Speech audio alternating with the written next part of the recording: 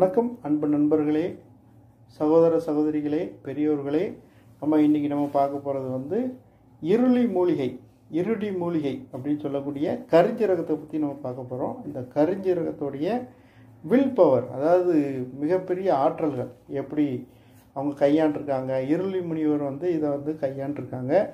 அவங்க எப்படி கையாண்டிருக்காங்க, அது எப்படி வந்து காப்பு கட்ட சொல்லியிருக்காங்க அப்படிங்கிறத பார்ப்போம். இப்போ நம்ம பதிவு பண்ணுறது இருளி மூலி என்றால் சிலர் அதை பிரமாதமாக நினைப்பதுண்டு. இந்த செடியிலிருந்து தான் கருஞ்சீரகம் எடுக்கப்படுகிறது. ஃபஸ்ட்டு பாயிண்ட்டு, கருஞ்சீரக செடிக்கு உயிர் கொடுத்து அதன் சாப விமர்சனம் செய்து அவ்விடத்தை மொழுகி சுத்தப்படுத்தி ஆணிவேர் அறாமல் பிடுங்கி வந்து தீட்டுப்படாத ஒரு தனிமையான அறையில் வைத்து கொண்டு அதற்கு வெள்ளிக்கிழமை தோறும் தூப தீபம் நைவேத்தியம் கொடுத்து வர நீ நினைக்கும் சகல காரியங்களும் இம்மூலிகையினால் சித்தியாகும் அப்படின்னு சொல்லியிருக்காங்க. இந்த மூலிகை வந்து சர்ப்பங்கள் இருக்கக்கூடிய புத்தருகில் இருக்கக்கூடிய மூலிகைக்கு தான் இந்த பவர் இருக்குது அப்படிங்கிற ஒரு பாயிண்ட் இருக்குது. நல்லா கவனித்து பார்த்தீங்கன்னா தெரியும். அது வந்து சிலருக்கு வந்து குழிப்புண்கள் ஏற்படும். உடம்புல வந்து சுகர் கம்ப்ளைண்ட் உள்ளவங்களுக்கும் சரி, சுகர் இல்லாதவங்களுக்கும் அடிப்பட்ட புண்கள் வந்து சிலருக்கு ஆறாமல் இருக்கும். பல காரணங்கள் இருக்குது. புண்ணு ஆறலை அப்படின்னா பல காரணங்கள் இருக்குது. அதை வந்து சரி பண்ணுறதுக்கு இந்த கருஞ்சீரக பொடியை ஒரு சிட்டிகை எடுத்து, அதாவது ஒரு கால் ஸ்பூன் வரைக்கும் எடுத்து பொடியை வெந்நில போட்டு நல்லா கொதிக்க வச்சு வடிகட்டி சாப்பிட சொல்லியிருக்காங்க. அப்படி சாப்பிட்டுட்டு வந்தோம்னா அது தொடர்ந்து சாப்பிட்டுட்டு வர வர வர வர வர உடனே தெரியாது, வர வர சாப்பிட்டு வர வர அந்த புண்ணுகள் வந்து குணமாயிரும் அப்படின்னு பதிவு பண்ணியிருக்காங்க.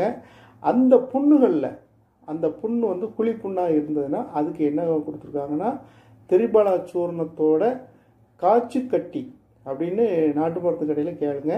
காய்ச்சி கட்டின்னு கேளுங்க, அது தருவாங்க.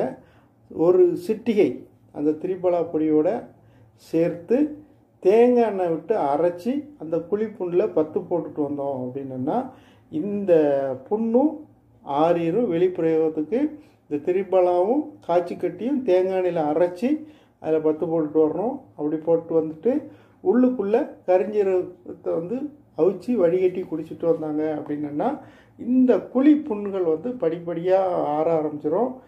நீங்கள் வந்து ரொம்ப குழி புண் ஆகிட்டுனா காலை விட்டுங்க, கையை விட்டுங்கன்னு தான் டாக்டர்ஸ் சொல்லுவாங்க. அப்படி நீங்கள் போய் மாட்டிக்காதீங்க. இந்த கருஞ்சீரகத்தை வந்து பயன்படுத்தி பாருங்கள். புண்ணு உள்ளவங்களுக்கு விறுவிறுன்னு குணமாக ஆரம்பிக்கும். படிப்படியாக தான் சரியாகும், உடனே சரியாகாது. அதனால் அளவு குறைச்சி 2 பொழுது எடுத்துக்கிடலாம். புண்ணு உள்ளவங்க பெரிய இதாக இருக்குது, பாதிப்பாக இருக்குது அப்படின்னா 3 அளவு, ஒவ்வொரு சிட்டிகை அளவு தான் நீங்கள் வெந்நில போட்டு கொதிக்க வைக்கணும். அதாவது பேருக்கு தான் அது கருஞ்சீரகத்தை வந்து எடுத்து போட்டாலே போதும், நிறைய போடாதீங்க.